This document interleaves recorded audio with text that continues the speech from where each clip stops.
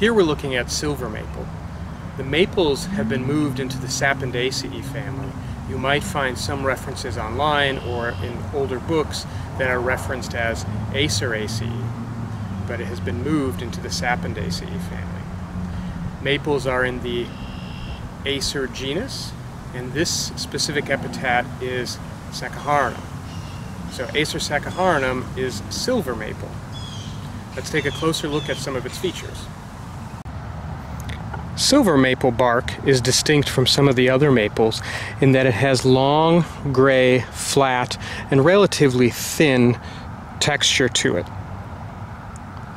When it is very young, it'll just be a smooth gray color and can be extremely difficult to tell the difference between silver maple and red maple.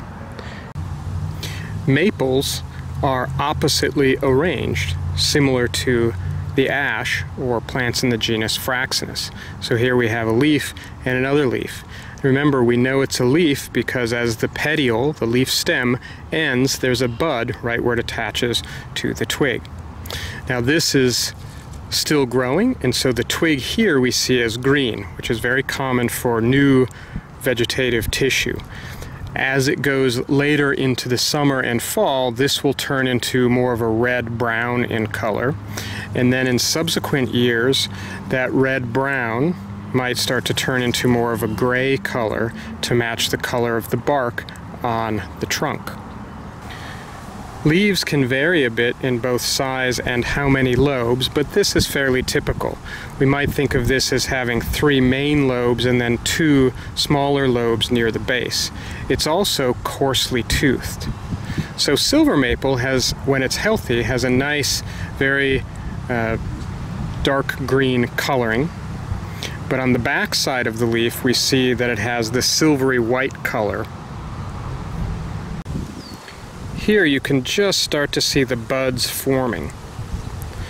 The buds on silver maple and some for red maple will form a group, and it'll be a small red globe of multiple buds grouped together.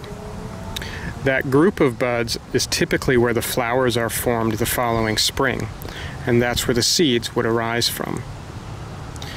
An end or terminal bud that you might see would be smaller and typically just singular on the stem. The seed of a silver maple are paired samaras. In really older texts you might see it listed as a schizocarp, but a samara is a seed with a little wing. Some might be familiar with the helicopters where in the spring they flutter down. Silver maples as well as red maples produce their seed in the spring.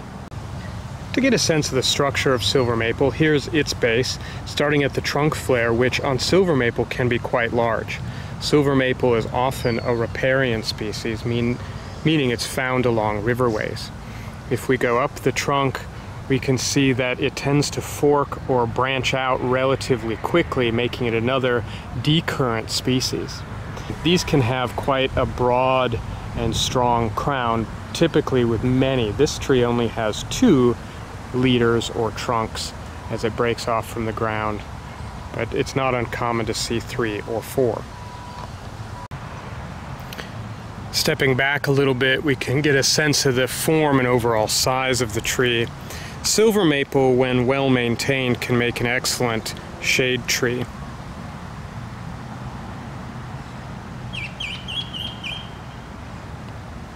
The fall color on silver maple is typically a yellow color.